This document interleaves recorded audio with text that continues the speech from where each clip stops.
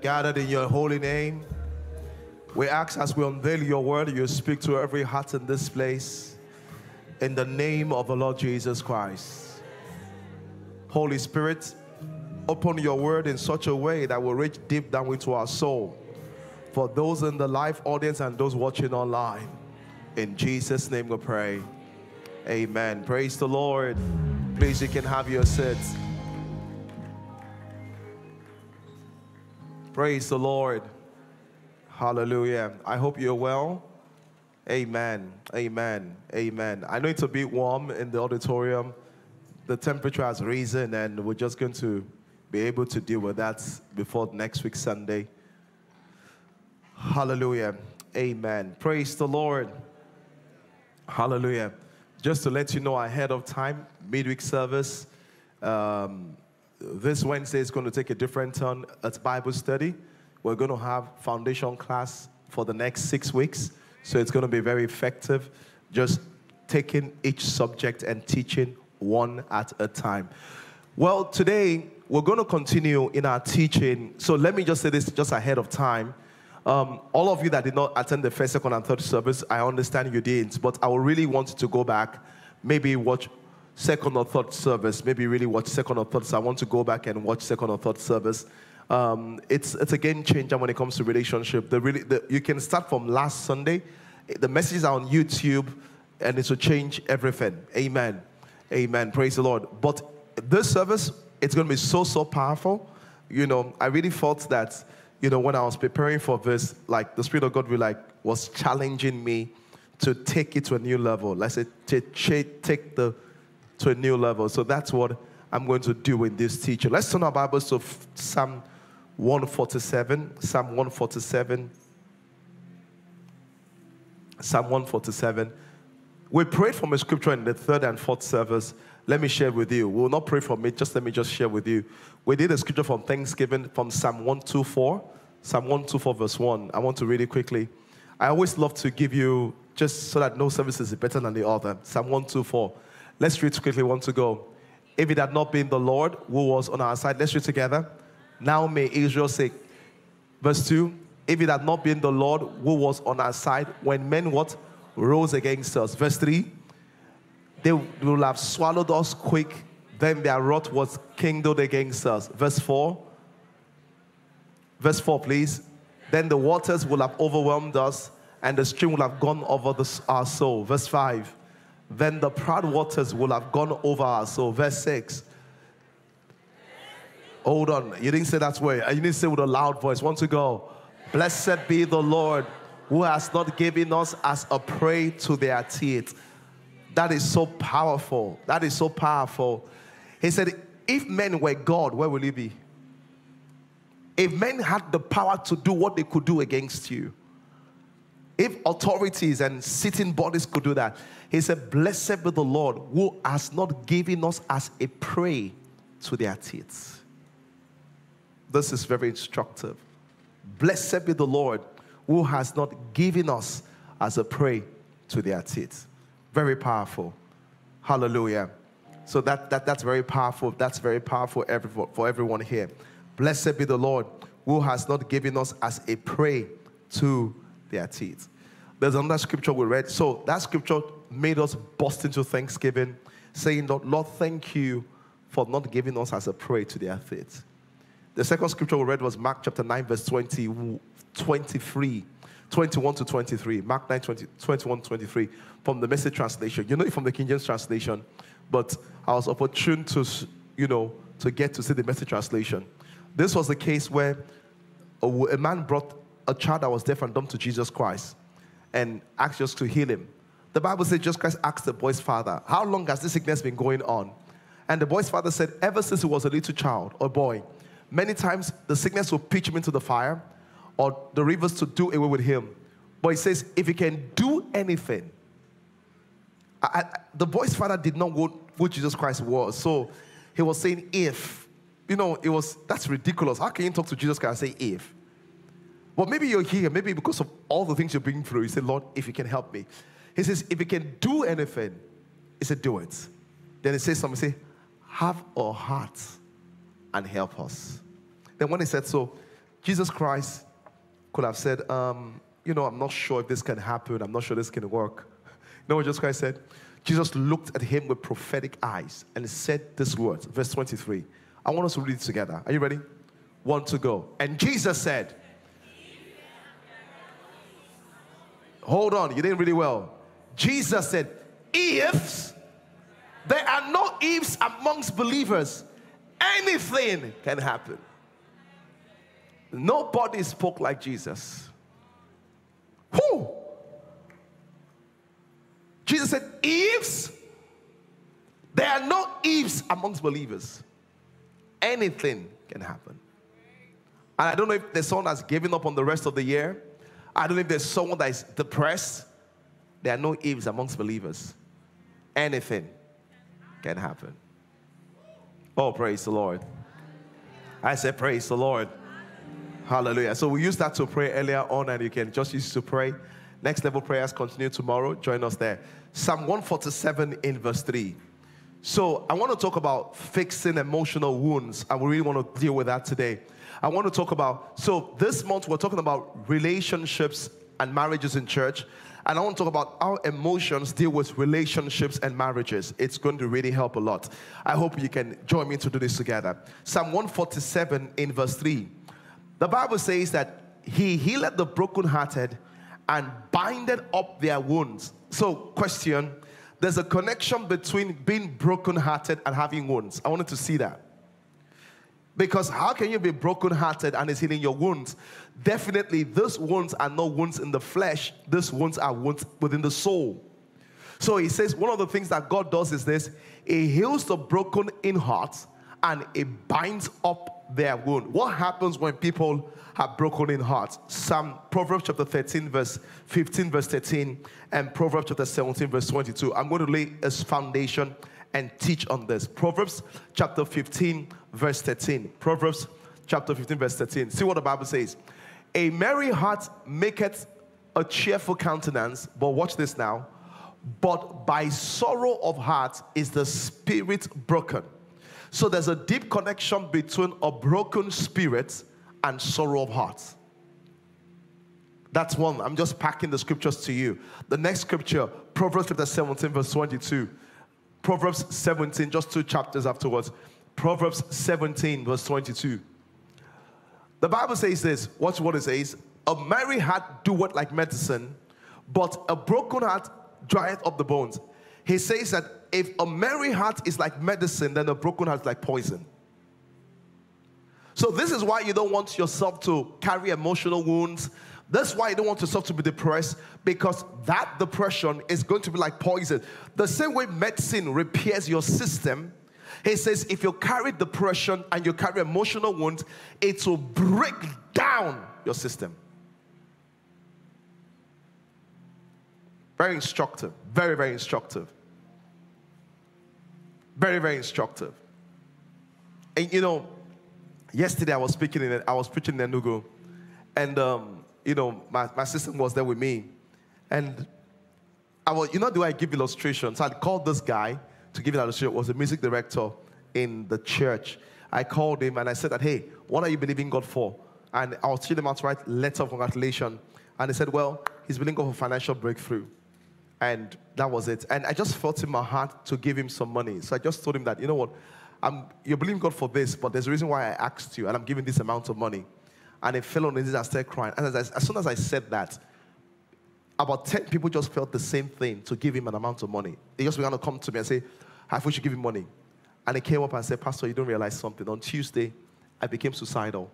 He said, all we had, myself and my husband, myself and my wife and children, was 600 naira. He said, became suicidal. And I'm saying so to you, and he said, became suicidal. But it's not the focus. It's the focus that how does someone that comes to church leading us in praise and worship become suicidal? Because people can dress well and be broken in their hearts. That's what I'm going to. So all of you that are here with nice makeups and you brought nice cars, I wish they to trip me. They don't trip me, because I'm able to see into your soul and say, I'm asking myself, what is the condition of your soul? And the Bible says a merry heart doeth like medicine. He says, if your heart is merry, if you're in a state of joy, he says, even it's going to be as if you're on drugs. You're going to be full of life and excitement. Your organs are going to feel it. But if you have a broken spirit, it will dry out your bones.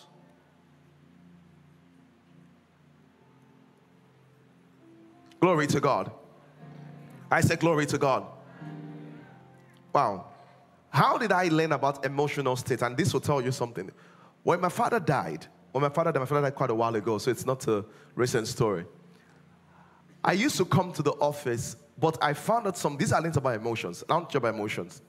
I learned that I would sit down in the office and I would not be able to walk.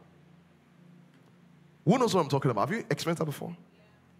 I would just sit in the office. I would get to the office on the table, and I would just feel like maybe I should watch a movie.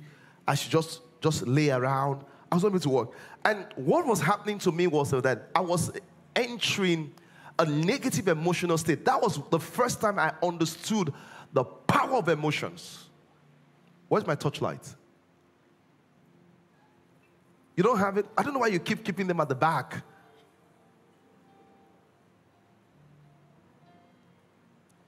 I want to show you what emotions are like. Let me tell you what emotions are like. This torchlight, this torchlight is powered by battery. If there are no batteries in this torchlight will not work. If the batteries are weak, it will be dimmer. That's emotion. Emotion is energy. That's what I'm going to. Emotion is energy. This torchlight by itself can work, but it needs power to power it. What your emotions are like energy. When the difference between performance is emotions. When in a better state, you perform better. I'll give an example. Have something happened to you before, and you say to your neighbor that you're lucky I'm in a happy mood. Why? Because on a normal day, if you were in a worse emotional state, you will have outrage. You only perform better because you were in a what? Better emotional state. If you were in a worse emotional state, you will perform what? Worse. Let me ask you something. I see occurred to you before that you could not spell water. Oh, come on. You could not spell THED. When you were in that state, what happened? Is it that you didn't know it? You knew it, but when something goes wrong with your emotion, and this will happen to you in school, when you're in a negative, once fear enters your heart and you enter examination, what will happen? Even the things you know, you'll forget. Why am I saying this to you? Emotions are like battery. If the battery of the torchlight is weak, the light will be weak. If the battery is dead, the torchlight will be dead. You will never get the torchlight to perform because it can perform. The torchlight depends on the battery to perform. So why am I saying this? You will never find yourself being able to act the way you should act because your emotions are not right. So if your emotions are dead, you will not be able to act right in a relationship. If your emotions are low, you will act low in a relationship. If your emotions are high, you will find yourself acting high in a relationship. Glory to God. I said glory to God. I said glory to God. Have you ever seen a car that the battery is low before? How does it start? Most of the then eventually you have to jump start it. If you have to jump start, they have to push it. So when your emotions are low, some of you will need push to do what you should be doing. So what makes emotions low? Because of emotional wounds. Emotional wounds keeps draining you. Glory to God. Let me show you 4 effects of low emotional states. Number 1, when in a low emotional state, you will struggle to function. What does struggle to function means? The things you should do normally, you will find it hard to do it. So normally, you should be able to love back and give back love and receive love. But why can't you love back and receive love? Because you are in a low emotional state. And let me tell you something. I was in a terrible state emotionally. I was born again, but I was emotionally deaf and dumb. I hope you know somebody emotionally deaf and dumb. Have you met some of them before? Some people are never aware of what they feel. I'm telling you the truth. They've learned all their life to suppress their emotions. So they are not aware of what they feel. They don't feel pain, neither do they feel excitement. Where are they here? Are you here? You're like that, right? Oh, that's great. You don't know what you feel. You don't feel pain. You don't feel excitement. Who has dated someone that is emotionally deaf and dumb? Yeah, I know. Give her the microphone. Tell me what your story is. Yeah, give her the microphone. Yeah. What was your experience? I just want to know what it looks like. Yeah. The reason why, you know why I keep asking the lady, then you give to the reason why you can sit down. The reason why I keep asking is that when people share their story, then you can understand it better. Because this King James, you think it's in the Bible days, it only happened. Yes, I'm listening to you. So he's usually unaware of what he does, and he never feels sad, he never feels happy, he's just there. He can't share your joy, right? No, if I'm excited, he's like, oh, you're soon gonna cry or something. No, yeah. Wow, give it to the lady behind you. Yeah. How was the experience dating someone that was emotionally deaf and dumb? There was no vim. There was no what? There was no vim. There was no vim. Excitement. Yeah, there was no buzz. So, for example, I would cook his favorite meal. I'll say, okay, let's go out somewhere, let's do something, and it was like, no. I'm like, no, you have to push yourself. I'm a very happy, bubbly person, so I have a certain kind of energy and love, and I'm trying to portray that to you, but you don't want to receive that. So it was just like, sometimes it made me feel like I was drowning as well when I shouldn't be drowning. Why am I drowning? And most of them are not aware they're like that. Have you noticed? Exactly. You know, when you say people are emotionally deaf and dumb, they're like, what's wrong with you? Like, they make you feel as if you're the problem, yes or no? Yes. And then at a point I came and I was like, then I prayed about it. I spoke to my pastor and I said, am I the problem? Am I doing something? Do I need to stop doing something? Then I thought, no. The reason why is that practically they are deaf and dumb. They can't receive signals. That's why I call them emotionally deaf and dumb. They can't receive signals. So imagine shouting at someone that is deaf and dumb.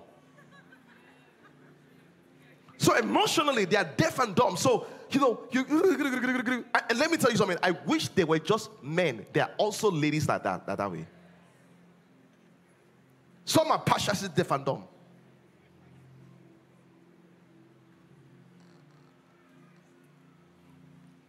Praise God. And you know the reason why. So why are people emotionally deaf and dumb? Because their emotions were really abused when they were very young, or they silenced it, or they were born in a place where they were never free to express their emotions, so they silenced it. For example, one of the things we do to men is that men should not cry. So men don't cry, they only commit suicide. Yeah, because as a man, you should suck it up, suck it up, suck it up. So what? Kill yourself, suck it up, and kill yourself. Glory to God. So when people are emotionally low, for example, if this church, like the battery is low, it will struggle. So for example here, if you're in this place and you struggle to forgive, and you struggle to love, and you struggle to receive love, most of the time, your emotion is low. And this also can even affect your spiritual life. Sometimes when I struggle to pray, it's because I'm either spiritually low or I'm emotionally low. Do you know when you're emotionally low, most of the time you struggle to even pray, even though you like prayer? And the reason why is that once the battery of this torch light is low, although it should be shining light, you'll not be hitting it. What it should do naturally is to struggle to do it.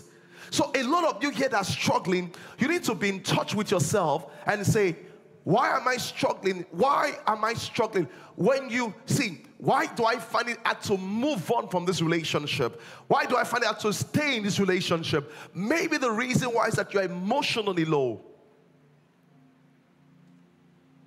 The second thing that happens when emotionally low is this. you begin to function at a limited capacity. So if you don't struggle to function, you function at a limited capacity. Have you noticed when the battery of your phone is low, some functions cannot work again? So all of a sudden you notice that I can do this, but I can't do this again. And the reason why is that you're just emotionally low.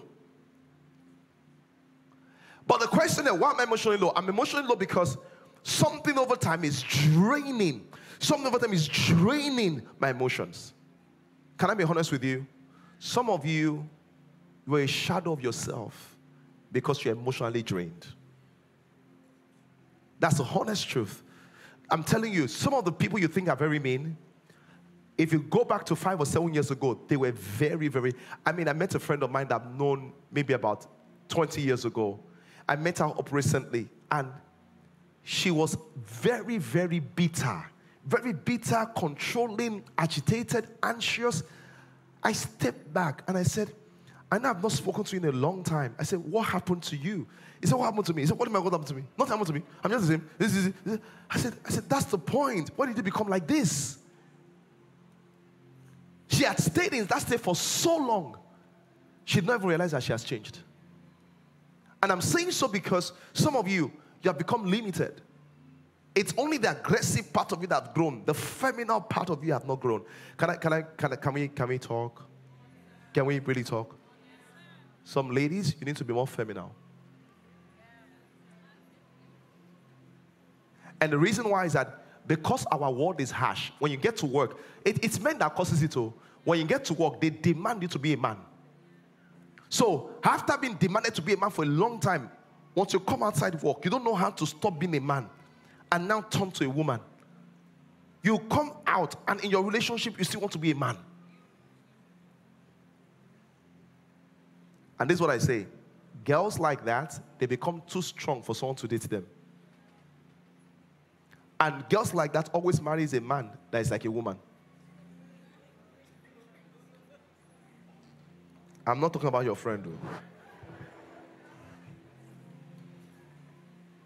And they will think it's a man's fault. Meanwhile, you have become so strong as a lady, the only way to cope with you is to become a female.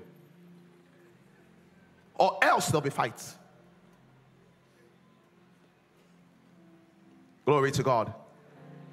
I said glory to God. This torchlight, when the battery is apparently dead, what happens? It doesn't work again. There are some people that the reason why things are not working is because your emotions are permanently there. And I wish it only affected your marriage, but it doesn't only. It affects everything. Even at work, you are not productive. In the office, you have a stench. It just affects everything.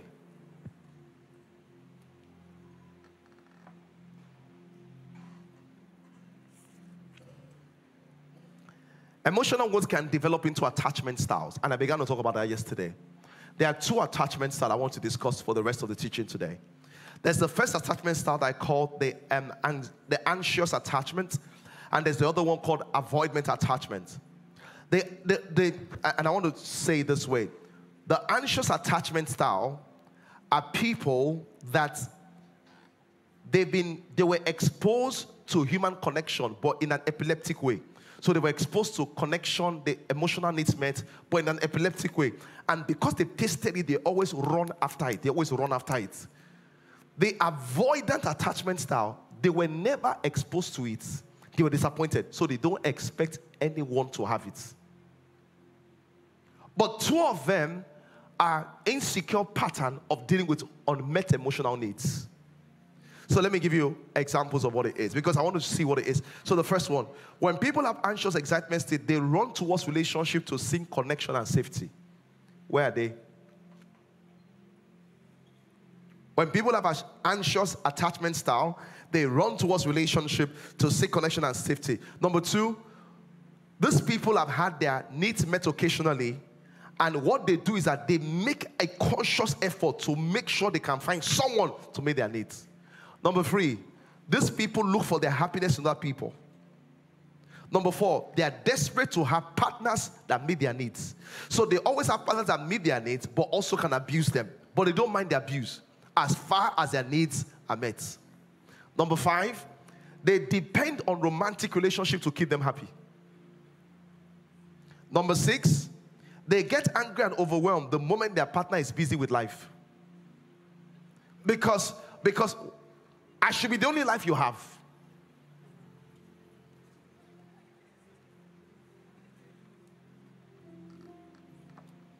Number 7.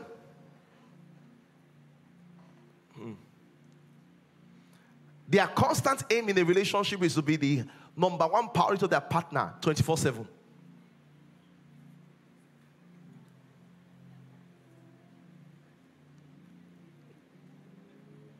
Number 8, they are very scared of feeling lonely and bored in relationships. If you can identify, can you wave your hands? Let me see.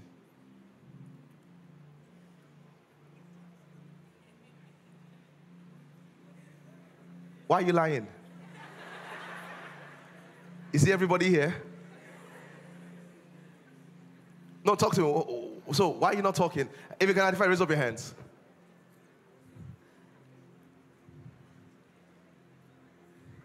Why are you raising up your hand for her? She's controlling. The reason why is I want someone to share, someone that was like this. Maybe you've discovered that you're working on it. I wanted to share. You want to share experience? Exactly. Please, yes. Please share your experience. That's great for me. Yeah.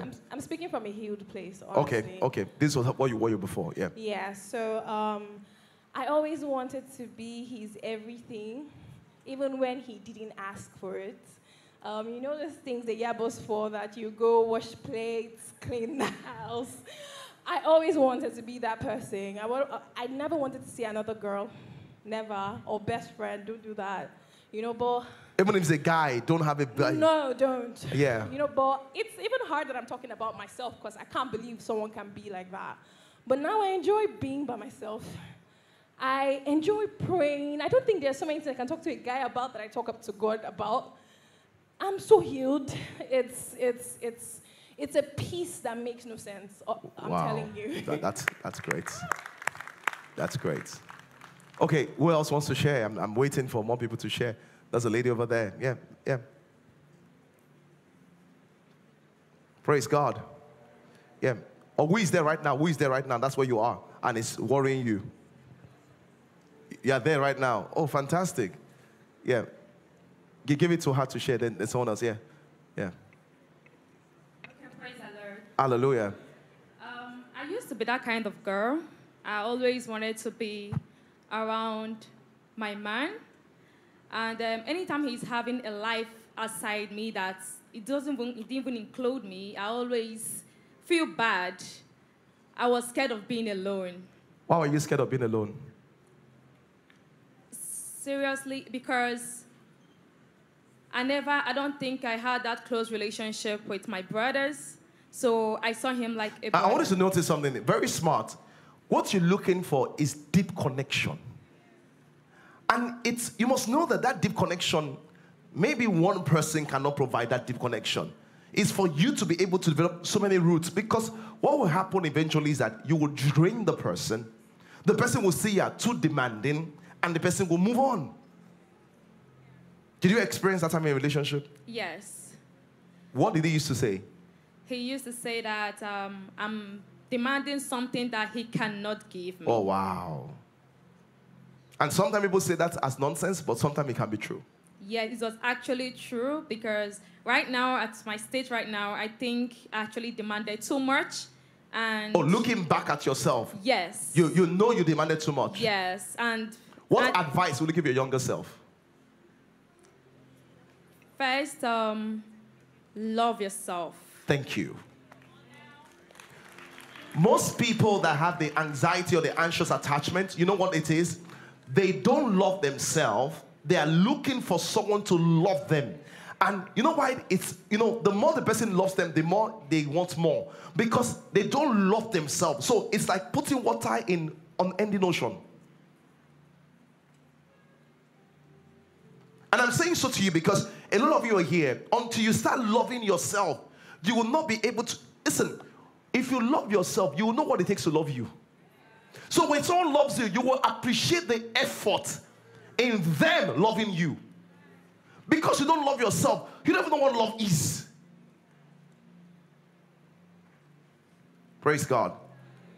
Are you healed or you're there right now? Is that where you are right now? Somewhere. Who wants to share? Someone else wants to share? I want someone that is there right now. Someone that is there right now. Someone that is there right now. This guy, yeah. Wow. Finally, I got a guy. Yeah, this guy, yeah.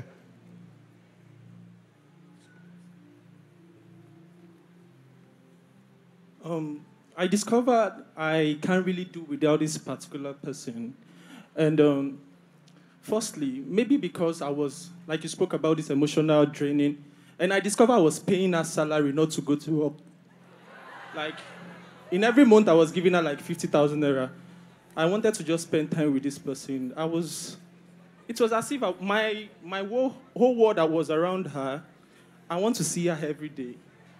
And I don't even know, to some extent, and it was just so bad. Because this particular person, there was this time she told me, like, guy, this kind of thing, I don't think I can continue with this stuff. Because from the taking care of, I was taking care of her, putting her on the payroll. Like every month I was giving like 50,000 naira. Because I worked then, she was making like 35, 40,000 naira. But I wanted to see her every day. So I placed her on the payroll. Then at this particular time, everything was just messed up. And thank God for my friend that helped me out, like, guy, you know if they continue with this kind of thing.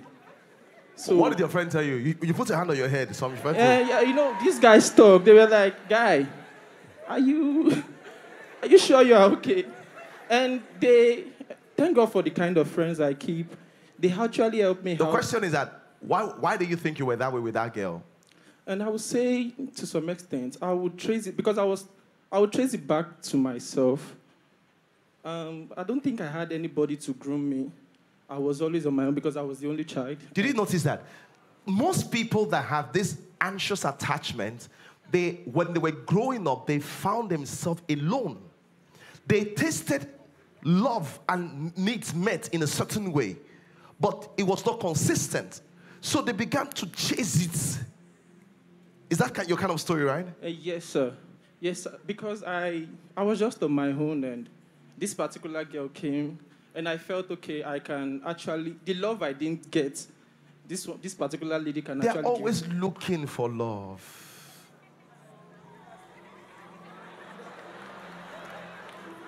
You know, and the reason I'm saying so that this applies to both men and applies to what? Women. But I want to ask you, when you are that way, you're clingy, it doesn't make the other person love you the more. It makes them run away from you because they actually feel there's something wrong with you. Yes, sir. Then guess what? Most of the time, people that have that attachment mentality are attracted to the opposite, which is the avoidant attachments.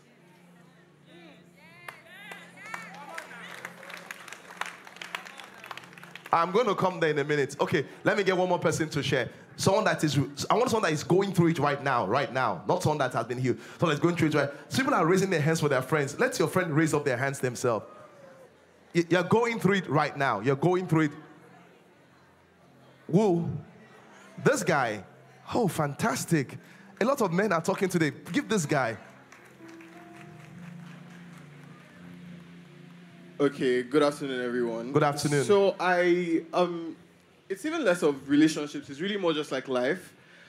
So I discovered how I would always overgive in like most, relational dynamics, friends, relationships, work as well, You know this thing they say, the reward for good work is more work. I realized how it's very easy if I'm working with a group of people for them to just pass more things across. And this year, I just started to realize how that was faulty. I realized how, obviously, people were taking advantage. So you tend to overgive a lot? Yeah. Why do you overgive a lot? I don't know. I think I just know what it's like for people to not, have certain things. How did you know that? What happened to you when you were young that made you know that? I mean, there's a lot of things, but one is I'm a middle child, and I think there's this special thing which is like middle child neglect, right? You're there, but you're kind of not there. Oh. So yeah, like, obviously because of that, I just found out that a lot of times, in the midst of all the love that was around me, it still felt like I was in my own show, kind of away from it, right? And I didn't understand it when I was younger, but I started understanding it as I grew up. So what have you done to improve right now? Yeah, thank you. So what I did was, one, I realized how with my job, like you said, at some point I wasn't functioning. I was trying my best. Things that I would do easily just wasn't working. I felt drained. It took me like 8 months because I kept debating with myself, should I leave, should I not leave? And I did that last month, right? I did that. Also, my relationship, I also left it, right? It took me a while, but I was like, I realized it wasn't working. I realized the dynamics weren't. I tried to fix it. I realized they weren't on the same page, and that's fine. We all have our journeys, so I was like, I had to leave. When people are in attachment, this attachment zone, they will stay in an abusive relationship because they are afraid to leave. They would rather choose to be abused than to leave.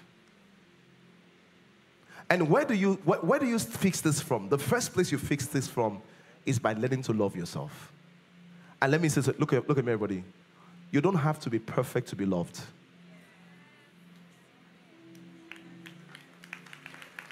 That's the truth. You don't have to be perfect to be loved. You don't have to be perfect to be loved. In fact, which of us is perfect? Praise God. I'm trying to jump. That's why I'm cutting you short, because I'm trying to jump. I'm trying to jump. When people have this anxious attachment mentality, they have trouble vocalizing their own needs to their partners. Did you have trouble with that?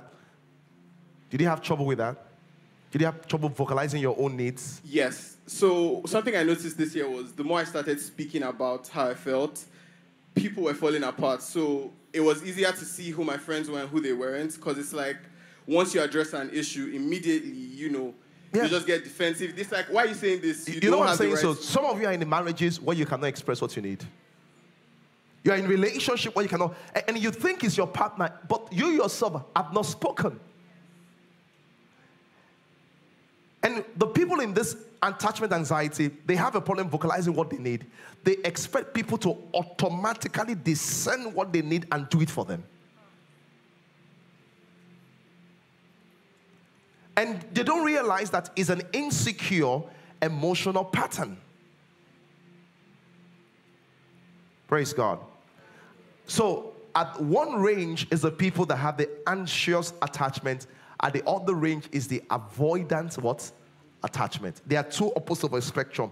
Let me read to you some things about the avoidant attachment. Number one, these people run away from relationship to avoid connections and feeling safe. Where are they? Just raise up your hands if you're like that. You run away from relationship to avoid connection and feeling safe. Where are they? Raise your hands. Tell me about it, my lady. Yeah, tell me.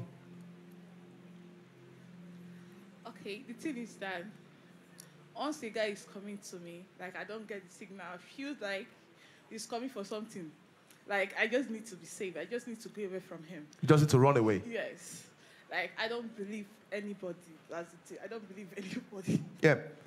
So who else? Who else? Who else? Who else? Who else on this side? Yes, go ahead. Tell me. The microphone, please. Good afternoon. Yeah, it's working, yeah. Yeah, so I had a very terrible breakup, and ever You need to since speak. You need to hold it more closer, I yeah? have a very terrible breakup, and ever since then, if I see anyone coming to me, even if it's on a platter of just friendship, I tend to just tell you, what do you want? And if you tell me you want to be in a relationship with me, immediately I just tell you, no, I can't be in it. And if Why do you do that? I don't want to get attached to someone, and at the end of the day, they tell me they want to, they are not interested or they are not feeling. But I want to ask you something. Don't you hope to get into another relationship? Right now, no. And that's not my question. My question is that in your future, do you hope to get into another relationship? Yes or no? Yes, I do. So if you don't allow somebody else, how will you get into another relationship? I don't know. I feel like when the time is right, God is going to let me know.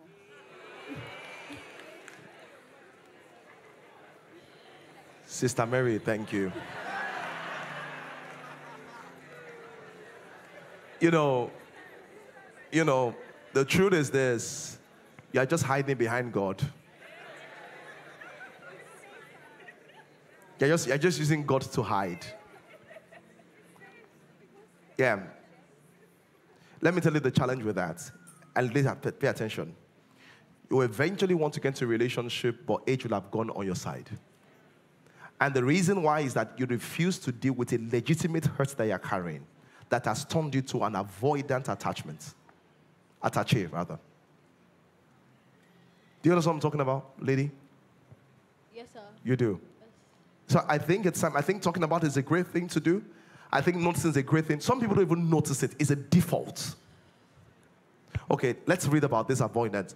About avoidance. So the second thing is this. They rarely, oh wow. These people, when they were growing up, rarely had their needs met. And they created a pattern of of withdrawal and not expecting their needs to be met. This avoidant attachés, they also have a feeling of being overwhelmed if they are responsible for meeting somebody's emotional need. So when someone else puts emotional needs on them, they just kind of like, please, I'm sorry, I don't know what to say to you. And the reason why is that for them to meet your emotional need, they must come to an emotional level. It's not about you, they don't want to meet your need. It's the fact that they are afraid if they come to that emotional level, what will happen to them? So that guy you were dating, if he came to an emotional level, you'll be surprised it will break into pieces. So what he does is that this thing is big for me. You know, for example, I'll tell you something. Something I've not dealt with, it's funerals.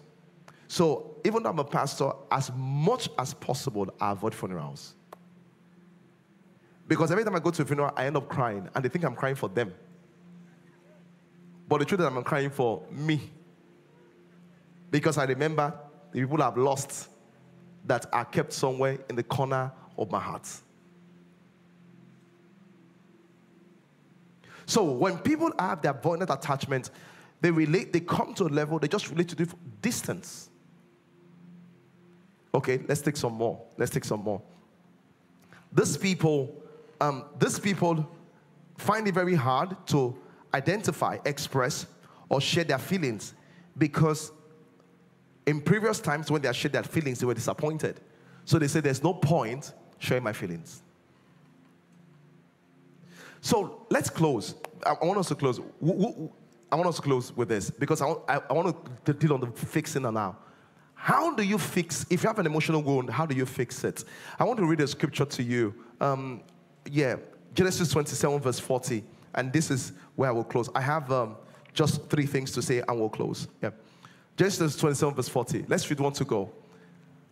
One to go. And by the sword shalt thou live, and shalt serve thy brother.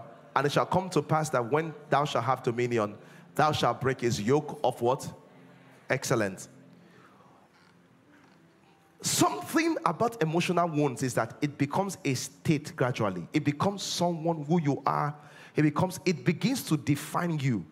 And without you knowing, you become resistant to change. Without you knowing, you become resistant to change. You just don't feel the need to change. You don't know why you should change. You just don't feel the need to change. So, see what the Bible says here. It says, it shall come to pass when thou shalt have dominion. Can you give me like the amplified version of the Message translation of the verse? Quickly. This is how to break away from emotional wounds. This is how to break. The first thing you have to do is to find something that will push you. You need to find something that will push you.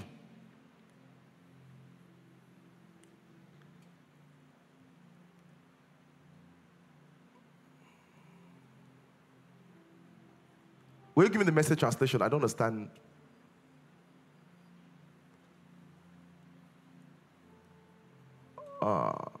Okay, yeah. This says, the last line, and you need to go there. It says, and when you can't take it anymore, you will break loose. This is what it says. And when you can't take it anymore, you will break loose. That's what I'm going to. So how do you break away from emotional pattern? You need to get to a place. Let me look for someone that I can that is fragile. Who is fragile here in the choir? Yeah, come. Any of them can come. Just bring someone that is fragile.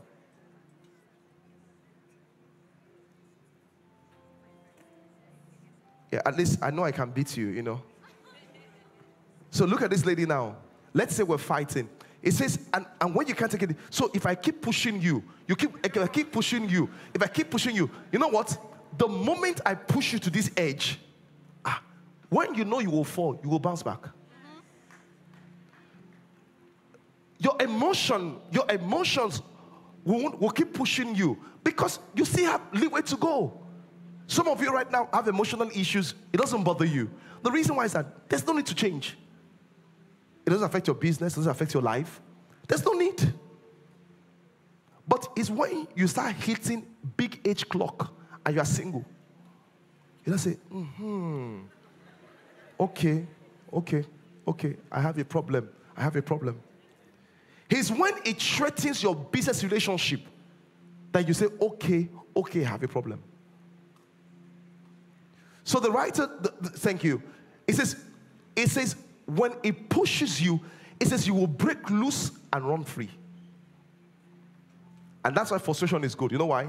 Frustration can turn into energy. That's why I'm telling you, that's why some breakups are very good. Some losses are very good.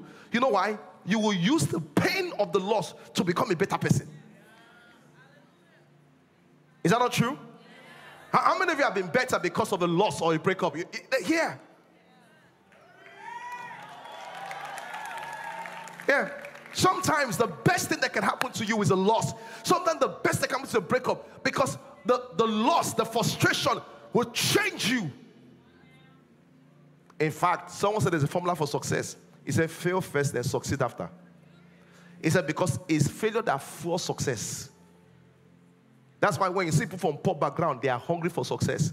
People from rich homes, easy.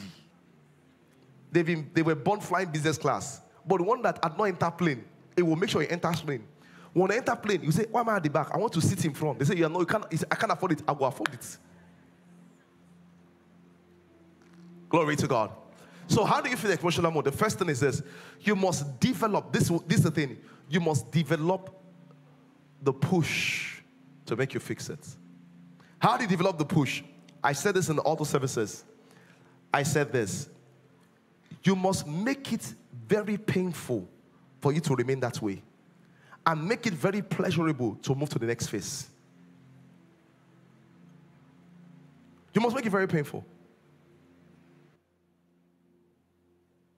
One thing, you make it very painful. Do you know how we make things painful? By asking yourself questions.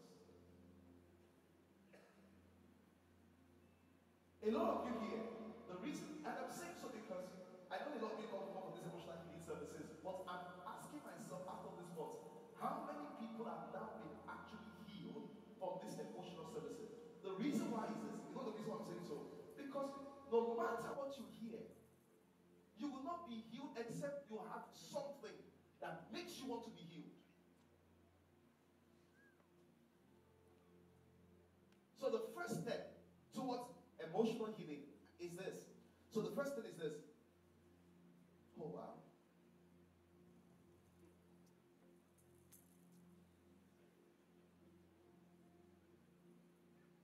It's to develop that. How do you develop the drive? Have a conversation with yourself.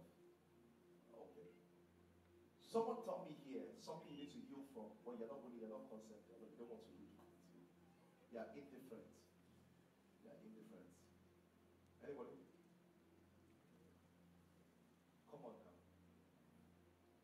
Thank you. There's someone. There are people raising up their hands. Thank you. Anything you want to heal from? There's a lady over here. Michael, come back. There's a lady over here. Something you want to heal from, but yeah. Or maybe you want to heal and you're not just you don't be able to tell what it is. For me, someone broke up with me some years back, and his reason was I looked too materialistic and too expensive to maintain. And ever since then, I had to tone down everything. Okay, but you've done something. I love that. You've done something. What I'm asking for is someone that there's something in your life that's happened to you, and you need to make an adjustment, but you've not found yourself. You don't even have the energy to make. You're not found yourself making adjustments. Anybody like that? Yeah, there's a lady up front here too. Yeah.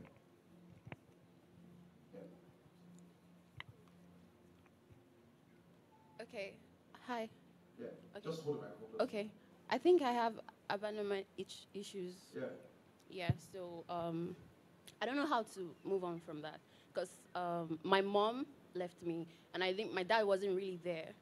And over time... So you don't show emotions? Not really. I always cover it with like jokes or something. Like whenever it's time to go really deep, I always find a way to like laugh about it, or, you know, I don't know. So I don't know how to go about the abandonment issues, and I've noticed in my relationship too, they always leave me for someone else. Right? So why do you want to fix it? Because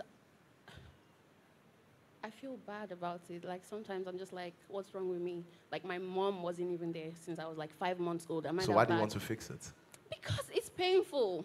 Why is it? How painful is it? Very painful. Then why have you not fixed it? I don't know how to. You know why you've not fixed it? Why? Because it's not painful enough. If it's painful enough, have you bought a book about it before?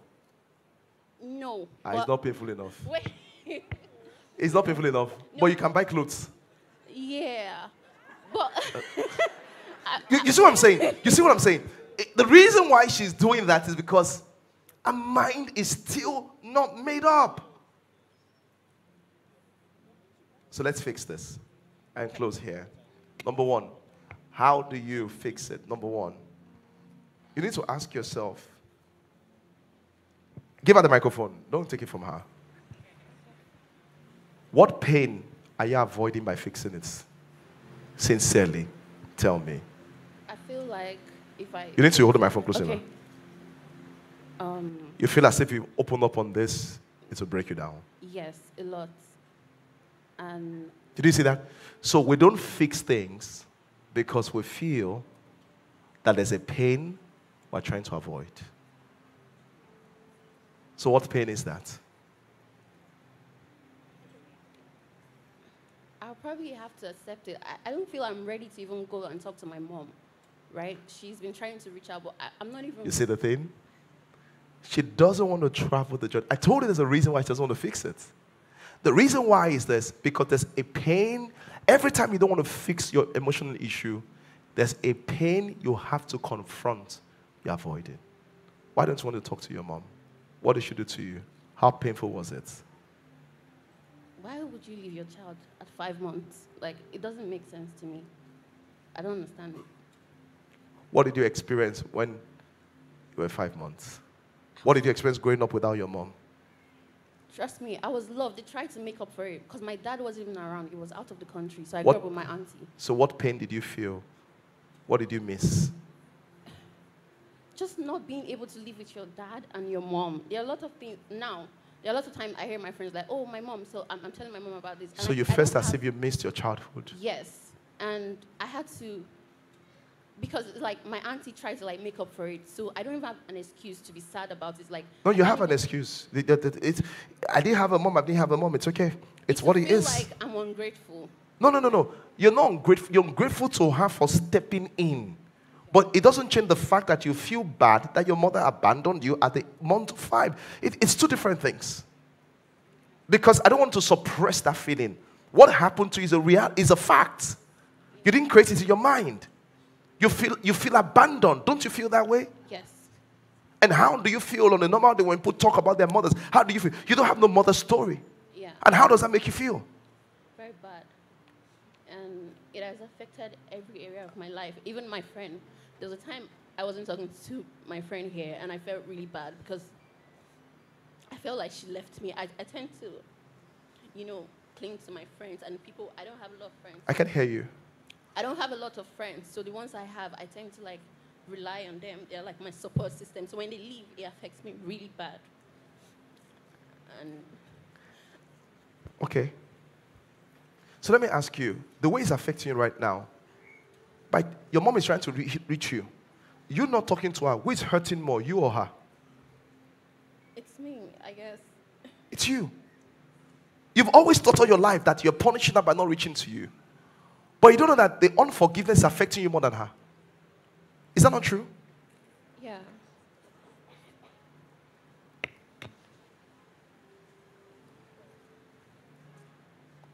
How old is your mom? She should be... What? Maybe 40 or 39. 40 or 39? Yeah. Can I ask your age? Is it okay to ask? Okay, maybe early 40s. I really don't know. You don't really She know? had me when she was young, like 20? 20, yeah. And you are more than 20 right now? Yes. I want to step down.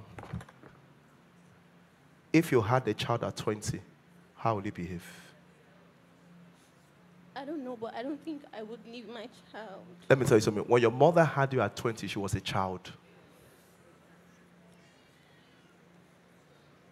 I'm sure she left you out of fear. What is your name? What's your name? Juliet. If you get pregnant right now, what will happen to you? I'll be scared, yes, but... You'll be scared? Yeah. You may not leave because of you don't want what happened to you to happen to your child. Yes. But the truth is that even me, I'm talking to you, if I get someone pregnant at 20, I could kill myself. The reason why the kind of family I come from. Mrs. Idowu. That's my mother's name. Mrs. Christiana Mudukwe Idowu. Christiane for short. The thunder of our family. If I can even say, like I'm talking to you, I can see my mother. I can see her.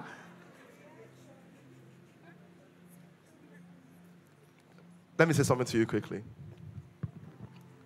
As you grow up, you realize that your parents were not as intelligent, as not as strong, as not as unlimited as you thought they were.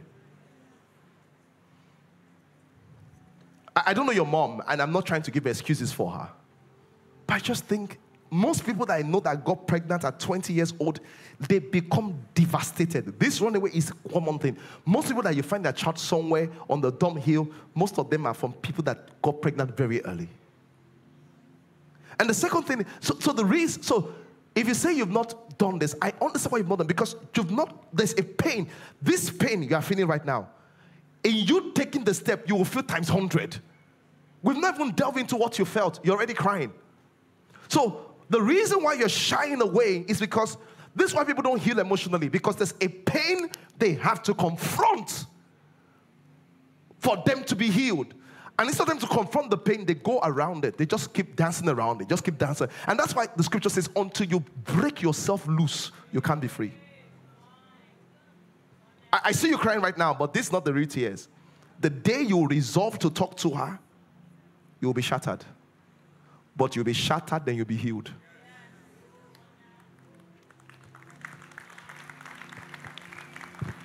So the first step in getting healed is this. You need to ask yourself, I'm not done with you yet. The first question, what pain am I trying to avoid? I'm going to ask somebody else here. What pain am I trying? The second thing is that, what pleasure do I get by not solving it? Tell me, what pleasure do I get by not solving it? Nothing really. I can tell you, you can pretend as if there's nothing there. Is that not true? Yeah. No, tell me, is that not true? Yeah. You can pretend as if there's nothing there. You can pretend as if you're a normal girl that was not abandoned. You can pretend as if there was no story there. So when you see people not dealing with emotion, because you can hear this tomorrow, but for you to deal, this is the point of healing. For you to be healed, this is where it gets powerful. Is that, what is the pain I'm running from? What is the pleasure? The pleasure is that I was raped. The pain is that everyone will know I was raped, so I will not talk about it.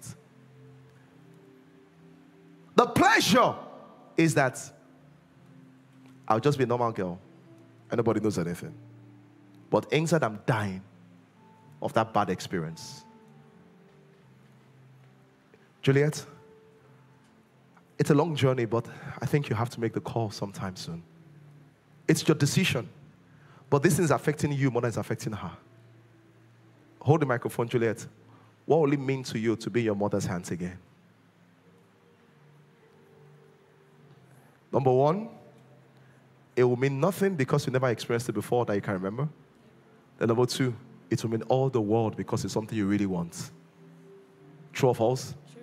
Yeah, it's a mixture of I've never had it, but I really want it. You can't change the past, but you can create a future. You can't change the fact that your mother left you, but you can create a future that has your mother in it. and your aunt in it, and your father in it, and move forward from there. And that void can gradually become filled. But that's what you can do. No one can do it for you. What do you think? Okay. Praise God. Is there someone else? Is there someone else that has something you've been pushing off and you don't know why you've been pushing? Because I just want to teach how to really heal and what is holding you from healing. Anybody? You have something? Okay, there's a lady over here that has something. Okay, there's a microphone here. Thank you. Yeah. Thank you, Pastor, for this opportunity. You can have your seat here. So I wanted to speak to what... No, you can't speak to. You have to tell me your own. Yeah. Okay. You have to say your own. Yeah. Life, I just wanted to say that life is too short because right now you have the opportunity to still meet with your mom. For me, my own case is that why she reached out, she wanted to speak to me. I was angry just like the way she was. And unfortunately, she died. She died, and this is one of the... I've not forgiven myself up till now. And it still aches. So I'm just speaking, I just want to use my own experience that life is too short. And you better speak to her. You better try reach out to her now because... So how are you dealing with the fact that she died? It's I don't know how to get over that. I don't know. Why do you need to get over that? Why do you need to get over it? Because I can't even forgive myself. Why do you need to forgive yourself? She reached out and I think I was just being childish, and the fact that, yes, I was opportune to have a very nice stepmom. My stepmom was... You had a support system? Yes, she was, but it's not like that space was still there, or she was there, and at some point she wanted me, just like the way she felt. This I would say to you. I didn't want to feel ungrateful. It's not about feeling ungrateful. It's the fact that you are healing. Two different things. You know what I think you should do? Ask yourself, if my mom was alive today, what would she be telling me? What would she want me in connection with? Who your mother wants you to be in connection with right now? Anybody you know? I don't even know anything. I don't know. I don't know. I really don't know. You don't know. So the question is that, since you have a stepmom, she's still alive, right? Yeah. Build that relationship into her and renew it again, like you have been doing already. Yeah. You wanted to say something, right? Yeah. Thank you. Something that is unresolved, yeah, that you're struggling to resolve. Oh, okay. So I went through shock that started affecting my health. So it started with, I started twitching. So my mouth tilts to one side. Were you the one that sent me the video? Yeah. Yes. Do you have that video? Yeah. So when you go through trauma, you twitch. Yeah. Because I saw the video, your face was bent. I didn't understand. I was trying to, yeah. Yeah, so I went for What led to the shock? You can't say it on the microphone. Just give me a topic. Don't say it just I got pregnant. No. It's a relationship, actually. Wow. Yeah.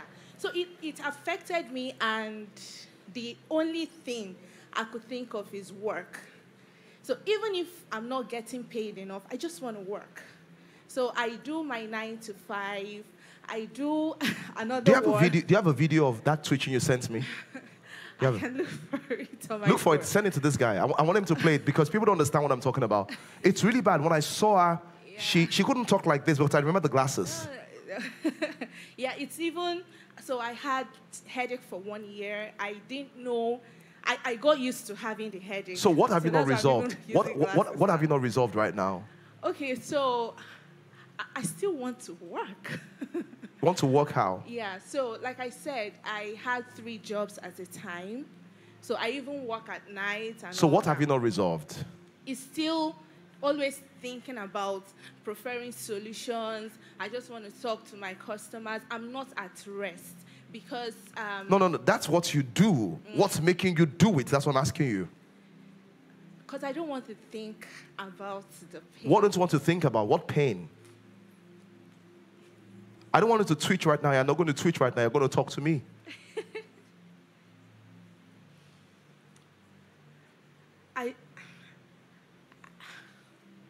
I don't just want to remember.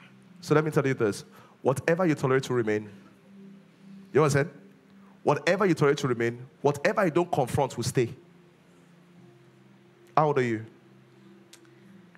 I'm 31. How will it be when you're 40 like this? Okay, so... No. Just answer my question. Don't tell me a story. At 40 years old, how will it be? So let me tell you something. A lot of you wonder why I break this. I hope you know that. So I said, Pastor doesn't allow them to talk. But I wonder why you say that, because you don't even know what I'm doing. You know, you don't even know what I'm doing. The reason why is that when they're talking, they enter a pattern. And I'm trying to correct them out of it. There's a way they normally talk and take them somewhere. So I'm trying to bring them out. So when I say I'm going that way, I bring them back. Tell me, when you're 40, how will it be if you continue like this? Will your twitching stop or will have gotten worse? Okay, so sir, that's what I'm trying to say, that for now, the twitching has stopped. Okay. You know, I told you that they prescribed this medication for me that's for mad people, actually. So I want to ask you, so are you on that medication right now? No, Okay. I'm not. I couldn't find it. The doctor said that she just, prescribed that for me because she knows I wasn't going to find it, but I need to, start having therapy sessions and all that. And I don't have... So I want to ask you this. When you're 40, you will need all of those things to keep going, right?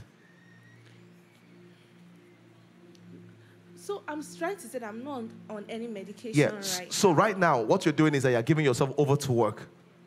Yes. Okay. So how will you get married? That's what I'm asking you at 40. I've not even thought about that. I'm just... So at 40, you'll not be married? I will. You will? Magically, right? Because in this state, who's going to marry you? When you don't think about nobody than work. I want to ask you a question. Why are you afraid to confront the pain that this guy has left you? It's just too much. What's too much? Pastor, I faced humiliation. I was humiliated, and everything I worked for, I lost everything. I started afresh again. Really?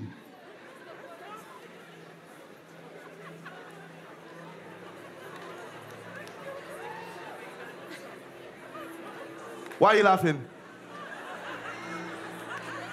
I just showed you something. You can interrupt any pattern by changing the behavior. That's all. I did that so intentionally because all of you were falling to a pattern. See, she was crying, now she's laughing. So all of a sudden you say, I can't. As soon as you change your pattern, that's why in the Bible you hear God say, give them a shout of joy in the worst times. Because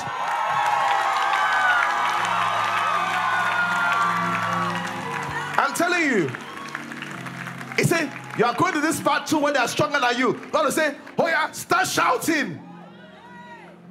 I'm only saying to you that every time you think about that story, you can choose another response, because you just said that story now with a smile. You know what? This story you said with a smile now. By the time you say it tomorrow, you will cry again. The reason is why. Guitarist, come. Where's the guitarist? Where's the guitarist? Tell him to come. Where's my guitarist? Where's this guy here? Who's playing this one? Are they on break?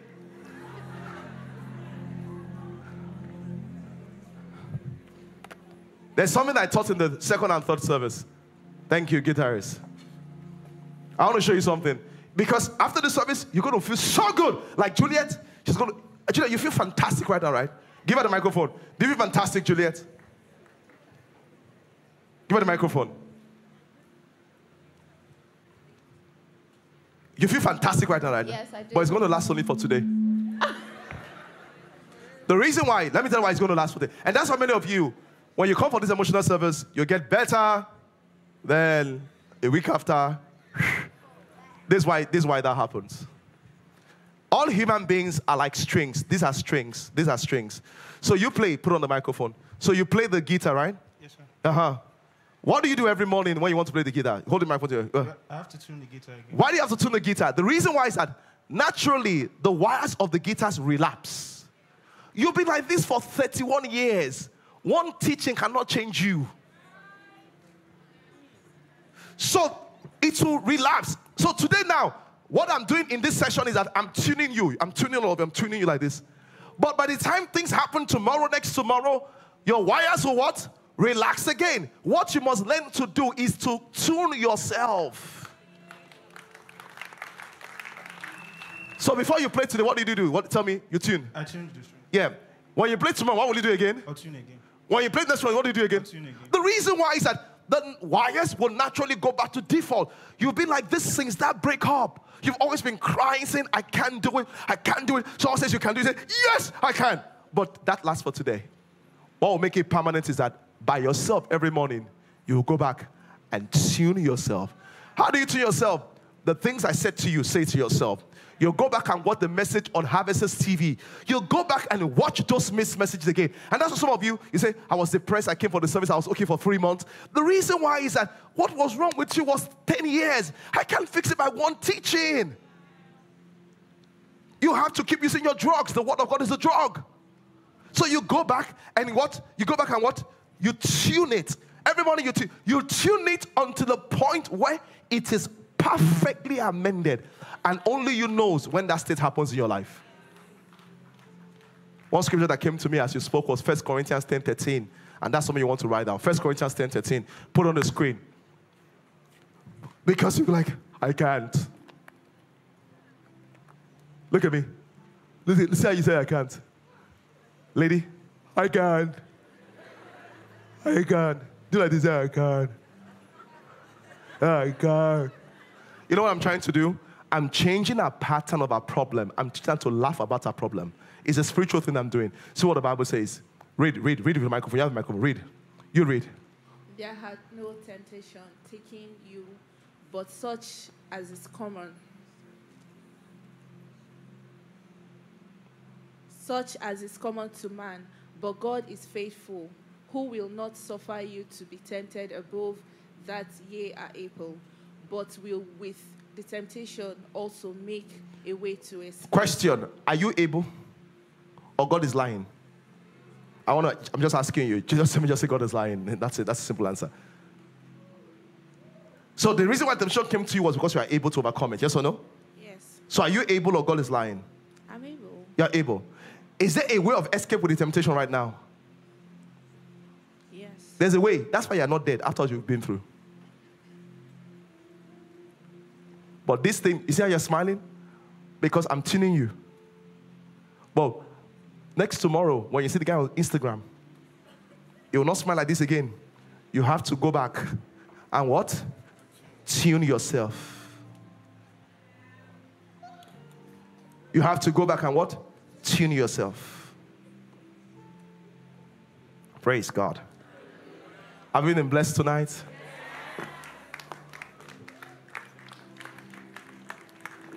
Why are you crying? You're laughing. Tears of joy. Praise God. Let's start up and pray.